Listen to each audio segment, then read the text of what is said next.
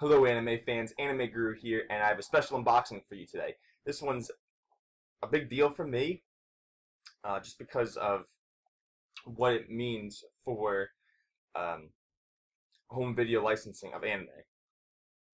And this set is the Toradora dubbed premium edition box set release. Now the reason why I say this is such an important release is because this is NIS America's first venture into the dub market. It's their first dub ever. Toradora was a very popular series. They first released it in Premium Edition, Parts 1 and Part 2, and Standard Edition, sub-only release, which I happened to pick up the Standard Edition for the subs. And it was popular, and so they released a dub now. It's like 5 years later they got a dub for it.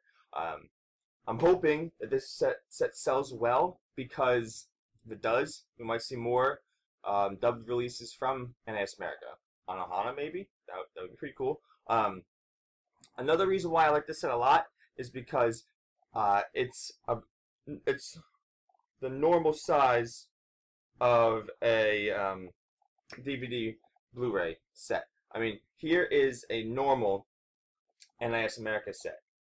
Here's Toradora. As you can tell, the Toradora set is more akin to like a regular box set.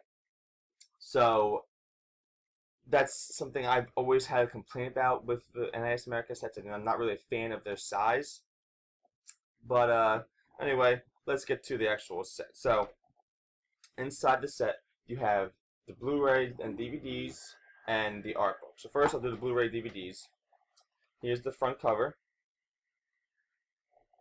And then the back, which tells you what episodes are on what discs for Blu-ray and DVD.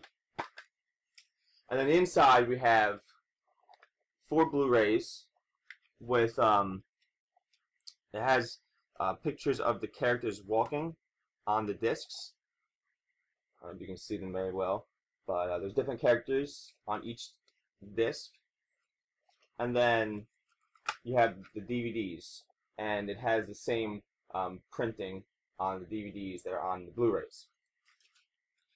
Inside artwork is like Toradora symbols with the characters hanging out around them. Pretty interesting. And one of the cool things about this is, NIS always has art books, which I love, and this is a pretty nice one, which has like character bios, more character bios, something else, a lot of character bios. We got some artwork in the back. Some risque pictures, okay. But as you can see, there's a lot of cool stuff that comes with this set. I mean, anytime there's an art book like this, I'm a huge fan. I really hope this does well for NIS America, because I would love to see more NIS America sets get dubs.